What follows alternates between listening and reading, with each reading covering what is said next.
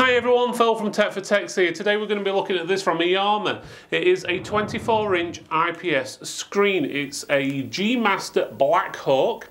As I said, it's an IPS 24-inch, it's 75 Hz and 1 millisecond response time. It's got a recommended retail price of £130 and we've got links in the description just below which will take you to the cheapest price available online in your country.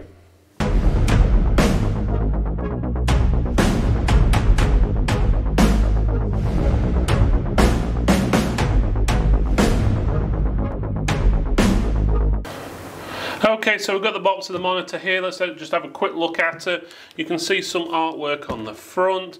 You've got obviously the brand name there. It's a G-Master. It's the G2440HSU. It says it's a 1 millisecond. That's the response time, 75 Hz. So obviously if you're gaming, that'll be like 75 frames per second. It's IPS Panel Technology. And on the sides, it just gives you the model numbers. Doesn't give you much information, and then on the other side it tells you on here it's got adaptive sync, 75 Hz, 1 millisecond, full HD, IPS panel. It's 23.8 inches, mostly in the industry the class is 24 inches, I like rounding it up. It's HDMI and DisplayPort, it's got a USB hub. It's got, and we're guessing that's a headphone jack, so a pass-through for your headphones or earphones, as well as a speaker there. And you can see a picture of the actual monitor there. It may not be the easiest to see because it's a black monitor on a black background, but it gives you a rough idea. Okay, so this is what's inside the box. First of all, you've got the manual or the quick start guide, which no one ever looks at, but it's there anyway, just in case you wanted to. Otherwise, inside the box, you have got a HDMI cable, no DisplayPort cable though. You do have the power cable, so there's no power brick on this. The actual power supply is built into the screen, which is good or bad depending on the way you look at it. And you've also got a USB cable, that'll be for the USB pass-through, what makes it obviously turn into a hub. You've got a little clip which goes on the back of the stand, which is for the cable tidying, and you've also got the base as well. So the base is, and the stand is easy to fit together. It's basically attach that to that with a built-in screw on the bottom, and then you just slide this bit in there, and that's your monitor put together. If you do want to mount it, you can do. It's got a Visa wall mount connection on there hidden under this plate. Just peel that up. We have your fingernail or a small screwdriver, obviously be gentle, and you've got 4 screws already built in there. Unscrew those and you can use those screws to then attach this to a wall mount or desk stand or however you want to connect it up. Let's have a look at the rest of the back. You do have some holes here. I'm guessing they're going to be for the speakers. I don't see if anywhere else the sound's going to come out on here. You do have a little joystick here. It feels like a 5-way, so that's for doing your menu. These are more handy than having about 10 different buttons on the bottom, one for menu, one for brightness and so forth. So it's like a little joystick, and you've also got a power button there as well. It's got a Kensington lock on there, so if you want to attach it to obviously a Kensington lock where it basically locks it into your desk so someone can't pinch it, you can do that as well. Connection wise, you can see where you put your power cable. Obviously that's where the stand goes in. You've got a DisplayPort connection, HDMI, 2 USB ports, that's for what's come from the hub, which that's the hub cable there. And then you've also got a speaker connection there as well, so that would be for like a headset or for any reason you wanted to connect up external speakers to it. So it's more of a pass-through from the speakers what are built into this. So otherwise, at the front of it, it says the brand on there. It says it's got AMD Freesync. I didn't see any mention of that on the box. And it's also got a few other bits and bobs on there, including a QR code. But all this does peel off. There you go. And as you can see from the monitor, it is a thin bezel. You can't really see the bezel. It's like thin. I'd say the bezel is probably only about 1 millimeter or 1.5 millimeters wide, so that's pretty good. But otherwise, we're going to plug this in, have a look what it looks like, and go from there. Okay, as you can see, we've got the monitor set up. It's on our test rig. The stand, looking at it, it is actually a plastic stand, which does seem to have some metal on the inside, but overall it's mainly, as you can hear, a plastic stand. But otherwise it looks fine. It does seem quite sturdy, but just watch bumping and banging anything what's plastic, because it can be easy to break. It's easy enough to bang a keyboard up against it or something along that lines. But otherwise, let's have a look at the menu system. You can use the hat switch on the back, which is also known as joystick. If you press it in, it comes with the menu, and then you can go left and right and select different things. If you press it in again, it will come up with the whole menu system, so you can adjust your picture, contrast, brightness. You've got overdrive. It does disappear quite quick. There's probably a setting to change that in the settings. You can change the brightness, overdrive, advanced contrast, eco modes, blue light reducer, black tuner, color saturation, gamma. As you can see, there's quite a bit in there. You've got your input selection as well, so auto, manual, HDMI display port. You've also got audio settings, so you basically mute and turn it on and up.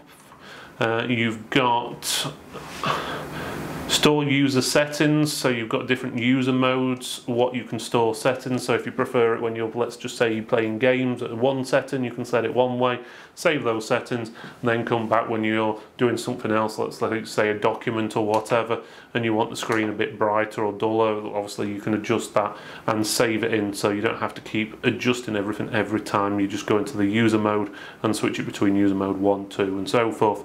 And as you can see, the menu does disappear quite quickly on there.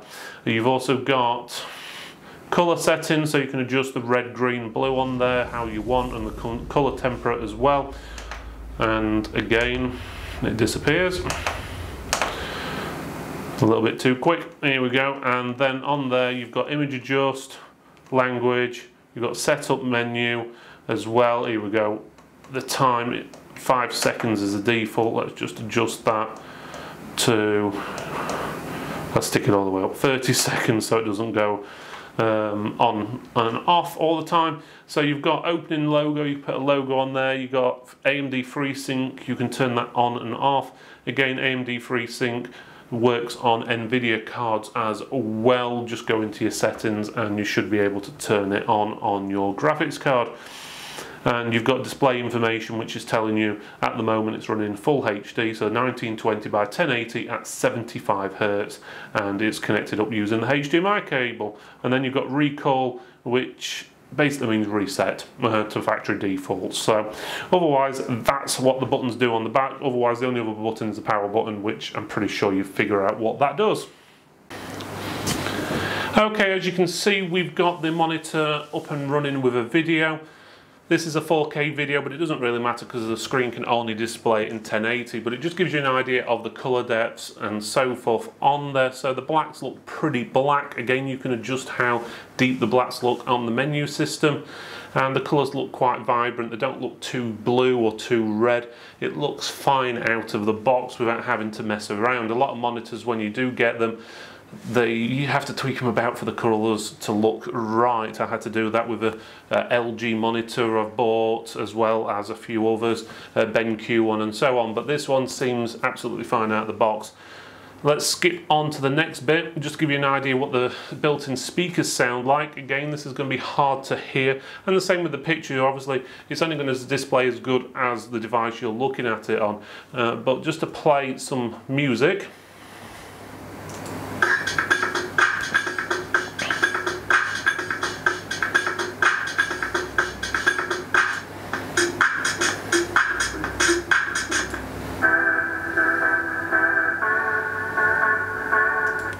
As you can see, it's loud enough, but it is quite tinny. Definitely no bass to it, or if there is, you can't feel it or hear it.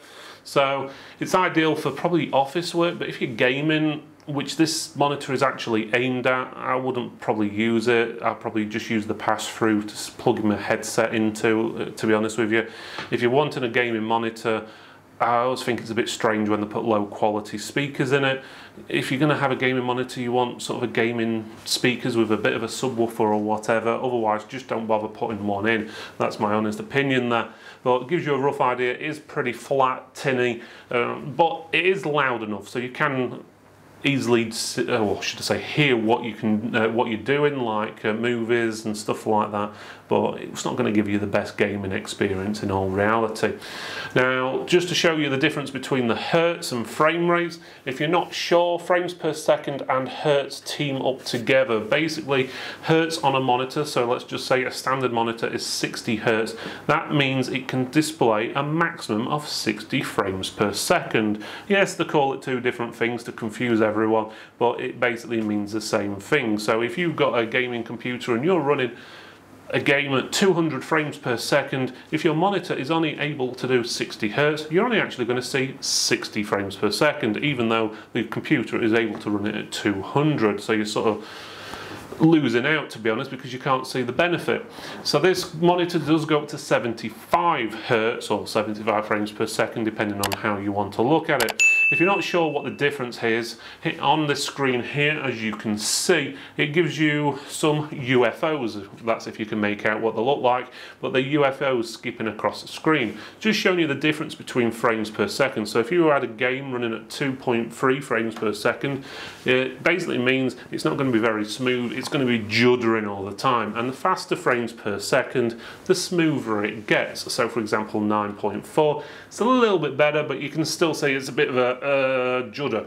And when you get up to about 1938 frames per second, it does smooth out a lot more, but it does make the picture a little bit blurry. But when you get up to that 75, you can see it's clearly a UFO. It doesn't seem to be skipping, and it doesn't seem to be that blurred. Bear in mind, you can get monitors a lot faster than this, but you're not going to at probably £130.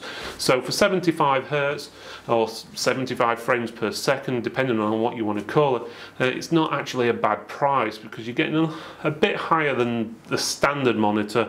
But again, obviously it's not affecting the price too much, so it's ideal for a beginner gamer, someone who wants it just a little bit faster than the standard 60, and which will make your image a lot smoother and clearer, especially when you're doing fast movements, especially when you're playing first-person shooters or driving games and stuff like that.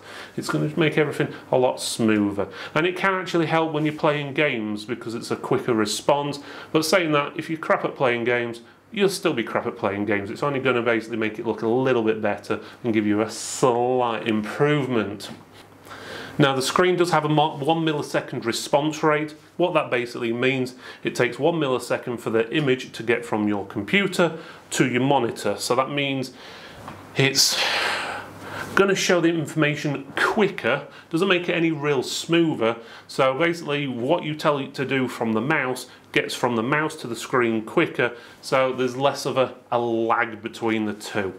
So it makes everything a lot smoother. Most monitors are usually 5 milliseconds, sometimes even slower than that. For a normal desktop, for just watching YouTube and doing documents, absolutely fine. But gaming, you can again see a slight benefit to it, and it means that when you are aiming at something and pressing your mouse button, it's going to shoot the person in the head rather than just missing them fractionally and just taking off their ear instead. But otherwise, again, it's not going to make you better at gaming, or should I say, it won't make a bad gamer a brilliant gamer, but it will help you improve a little bit, as long as your PC is able to keep up. So in conclusion, there's basically 3 monitors in this range.